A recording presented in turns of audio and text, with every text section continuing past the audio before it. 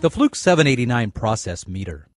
It's the combination of a 4 to 20 milliamp loop calibrator and a Cat 4 to 600 volt safety-rated DMM with an oversized display.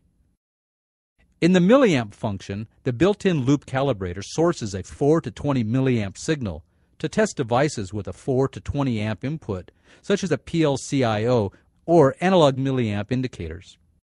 The 789 also has a ramping function that allows you to ramp the milliamp signal into the indicator or other input device at one location and go to the device and check for an appropriate response, such as a valve stem indicator change or mode indicator of a control system.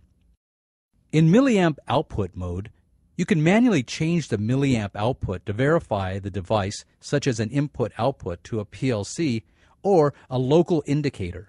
You can go from 0 to span and change the output in 25% steps, change the output in 1/10 of a milliamp steps, or 1 microamp steps for fine tuning.